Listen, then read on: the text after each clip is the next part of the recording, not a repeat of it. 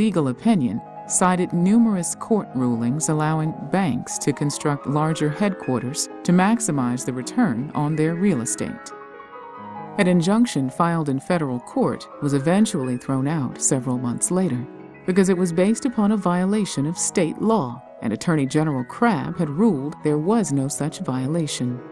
Throughout the hearings, construction on the building had not ceased. The steel framework was trucked into the site, one girder at a time.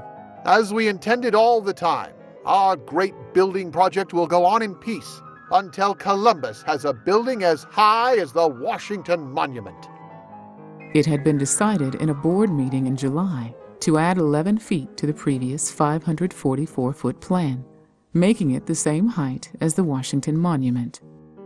It would top out at 555 feet 6 inches, just barely surpassing the Washington Monument by a few inches.